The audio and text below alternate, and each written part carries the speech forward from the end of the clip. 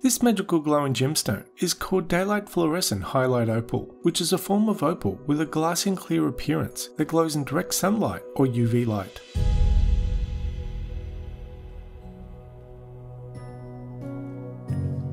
Hyalite does not crystallize like normal opal, nor does it exhibit the many play of colours you usually think of with traditional opal. But under UV light, these opals are extremely fluorescent and glow a bright neon green colour that is easily recognisable even outside in daylight.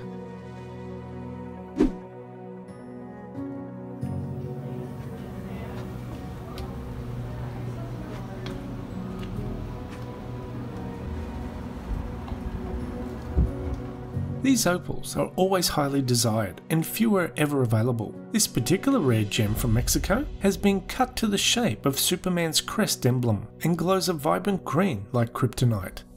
Steve at the gem store MoreGems believes this Superman Crest Cut Hyalite Opal is the world's largest faceted hyalite opal of its kind. Most hyalite opals are 2 to 3 carats in size, whereas the Superman's crest is over 7 carats in size. Hyalite opal gets its fluorescent properties from trace amounts of uranium in the silica structure of the opal itself, and under ultraviolet light, uranium will glow very brightly, creating that brilliant fluorescence.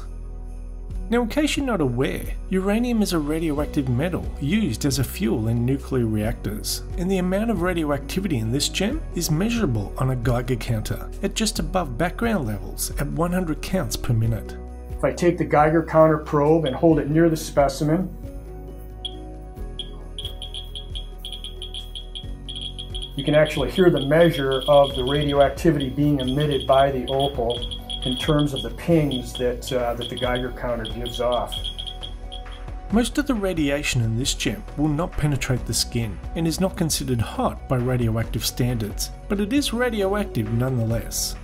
Now, before the word radioactive scares you off, keep in mind there are many everyday items in our life that have low levels of radioactivity in them, such as bananas, Brazil nuts, and even beer. But that being said, I'll leave it up to you to decide whether you would wear it on a daily basis. Anyway, that's the end of this video. Thanks for watching, and we'll see you next time. Bye bye.